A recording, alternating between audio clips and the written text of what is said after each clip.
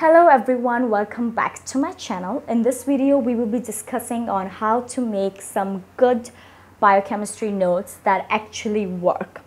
Now, I will start this video by giving you some tips and tricks on how to make them, and I will end the video by showing you how I apply those tricks in my own notes by giving you some examples of them.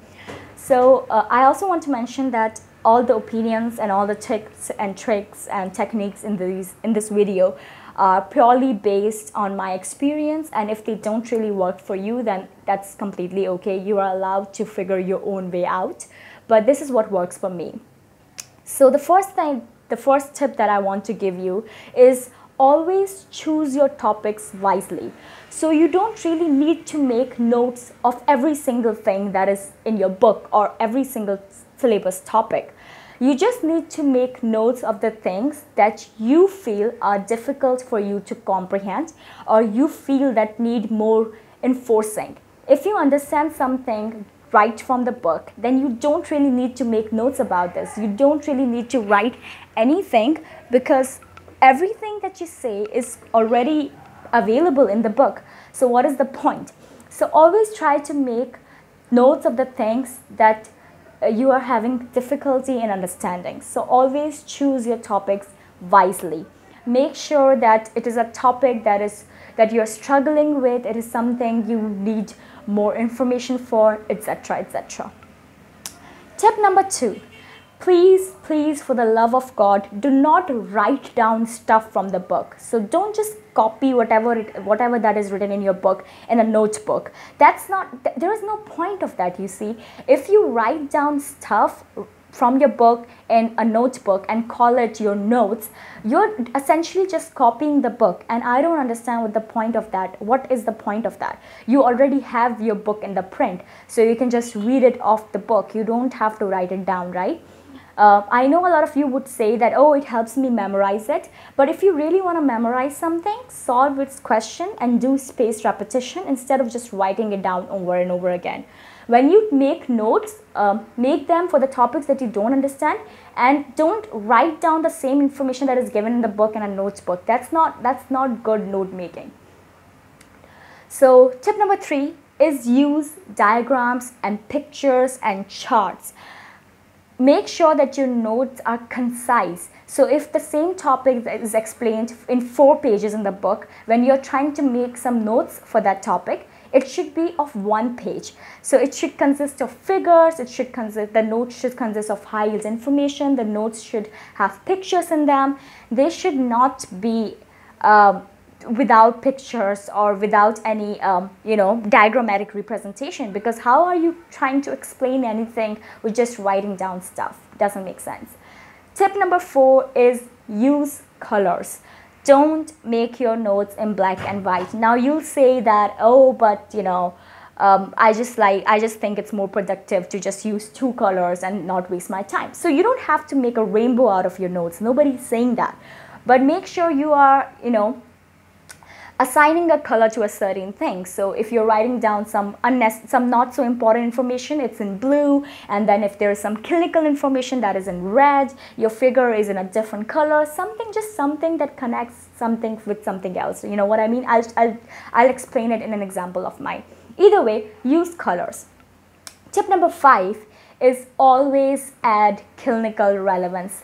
Every single clinical relevance that you can find for that particular topic should be right there in front of you in your notes, because it's just, we study in medical school and everything that has clinical relevance would be tested way more than something that does not have clinical relevance. So you have to add that clinical relevance right in your notes, right? So if you're learning about anything about metabolism, any topic about vitamins, any topic about anything basically, even if you're learning about TCA cycle, know what are the clinical relevant points in the TCA cycle. Just learning about TCA cycle is not enough. You have to add the clinical relevant points in the notes.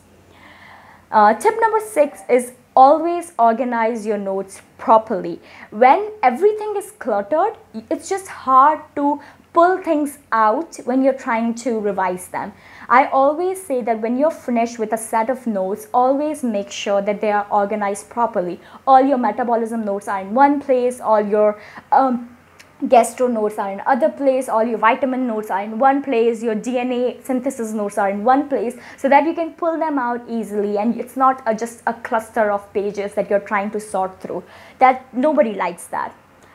My last tip is that revise and review. There is no point in making notes that you won't go back to. If you are making notes for something that you know you will never go back to, that you will never revise, never learn, never write down on a whiteboard and practice, then you're just wasting your time. Don't bother with them. So always revise and review. Now let's move on to some of my own notes, and I'll give you an example and I'll show you how I have made them, and I really hope they help you. So let's start with this.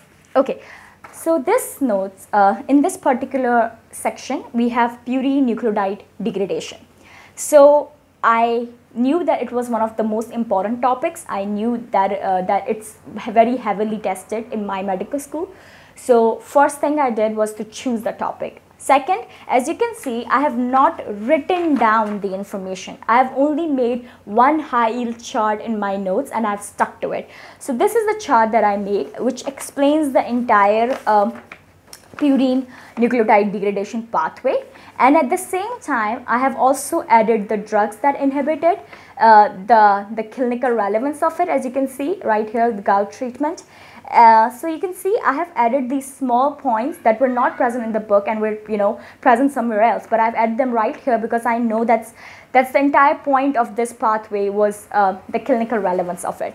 So I've added that clinical relevance. I've also used colors to, you know, distinguish the pathway. That's one that happens in liver and heart, and the other one that happens in skeletal muscle. So I've given them blue and orange color. So that is how I have differentiated them. So you see, I also use colors in them. This is one example. Another example is chylomicron metabolism. As you can see that I have also made here these intestinal lumen, blood and liver pictures, and I have done the entire metabolism very pictorially, very diagrammatically, and then I have added the high yield points that I thought were important, and at the back I have written down the clinical A-beta lipoproteinemia point. So you see, everything is in this one page, and I know that whenever I get a question of chylomicron metabolism, I'm confident enough that I'll be able to solve not only that question but also the clinically relevant point to it. So make sure that whatever you're writing down, you have your clinical point behind it. Now this one else, so in this salvage pathway, as you can see that I have added the small pathway. I've written down the pathway, but the most important point is that I have written down this Leishman syndrome right underneath it, so that I'm not going to some other page to revise the clinical relevance of it. I have the clinical relevance right in front of me. If there's something else like the metabolism steps, I also write them down so that I can review them over and over again and memorize them properly. But at the same time, you have to realize that you don't need to know every metabolism step. You need to know the rate limiting enzymes and everything. So you can see that all the rate limiting enzymes and important enzymes are highlighted in red. Again, an example of how I use colors. Okay.